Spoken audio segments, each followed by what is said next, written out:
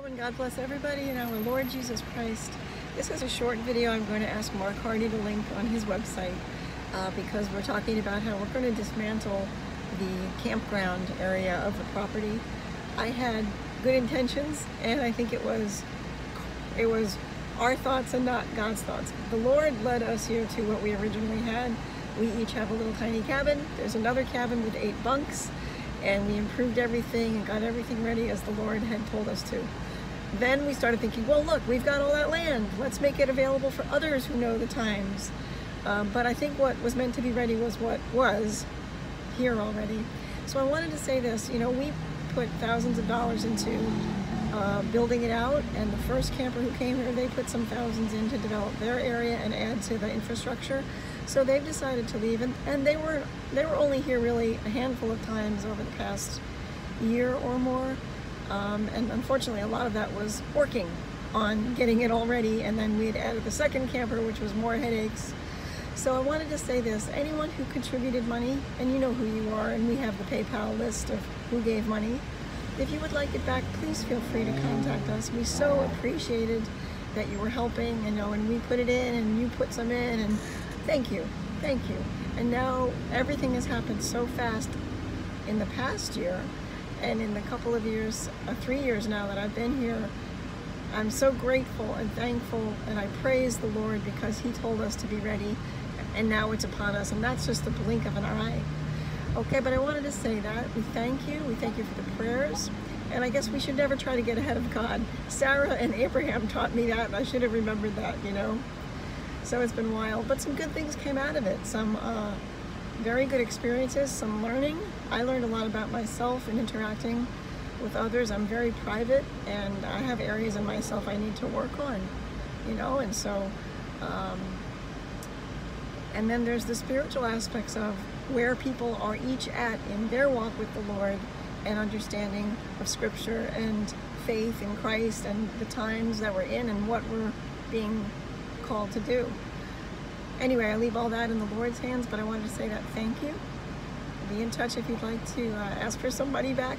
We're not going to make a profit on selling the camper if I sell it and undoing the carports. Thank God He's made a way out. If there's any profit, wonderful, that'll help pay people back. But either way, I want to offer that because I do appreciate it all. God bless everybody. The King is coming. Praise our Lord Jesus Christ. Be strong, be steadfast.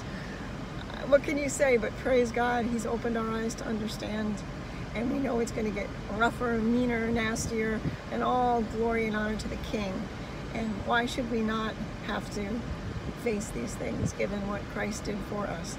But many will be hidden and sheltered and shielded and not in it because you walked in faith. And if others have to face it, God strengthens us in all things to His glory. He is the Almighty, and He purifies and tries and makes white so that we're fit to enter His eternal kingdom. And that's why Daniel said, those who do know their God will do exploits, but many will fall to be purified. They'll be helped, but they'll fall. Many will fall. But it's just the flesh. And it's because there's certain things we each need to go through that He knows. So there's no fear. I'm so thrilled. And soon we will be with the Lord eternally, and that's the focus. Okay, God bless everybody. Stay in the Word of God. He is our rock. His Word is our sword. The only sword we need is the Spirit of God and the Word of God, and all but the shield of faith, the breastplate of righteousness, the preparation of the gospel of peace that our feet are shod with, and the helmet of salvation. So put it all on, don't take it off, and be strong. God bless you in Jesus' name.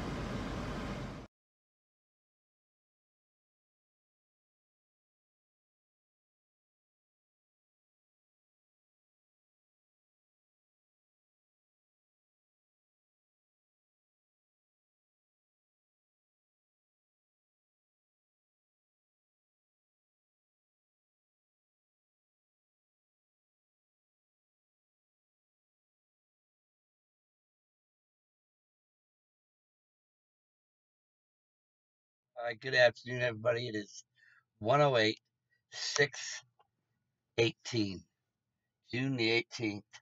I want to share a quick video, you guys. a lot of the trouble that's been happening here, I guess you could say. I didn't come out and say it, but now I am because I was asked to. The campground that we were trying to set up for other people, it's been probably one of the biggest problems that ever happened here. And that's what we're doing now is we're dismantling this campground because it's not worked out. It's just been one problem after another. And a lot of people have been upset and made to be uncomfortable because of it. And that includes Cynthia not being happy with it. And anyhow, she asked me to make this video, and that's what I'm doing. So everybody out there, you guys, we shut down that campground area because it's not worked out.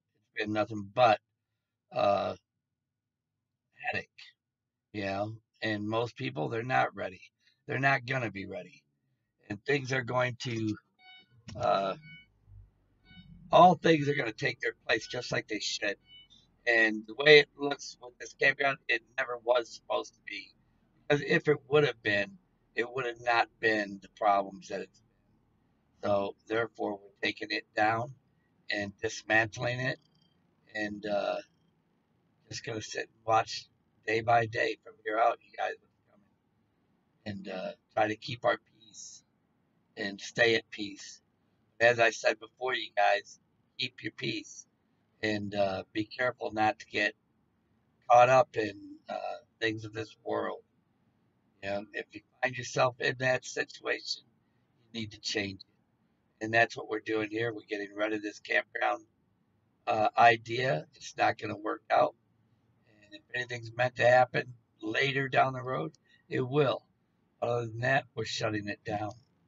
God bless everybody in Jesus Christ, Lord and Savior.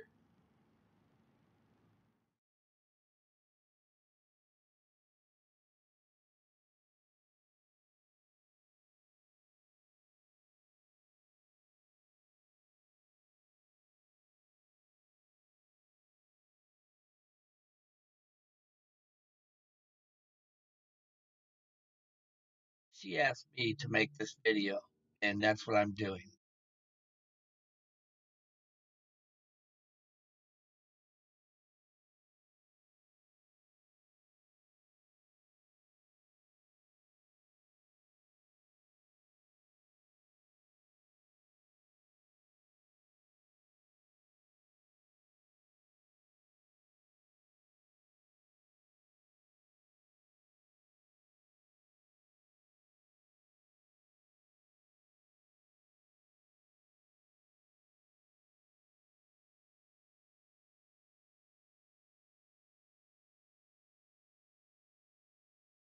Anyone who contributed money, and you know who you are, and we have the PayPal list of who gave money.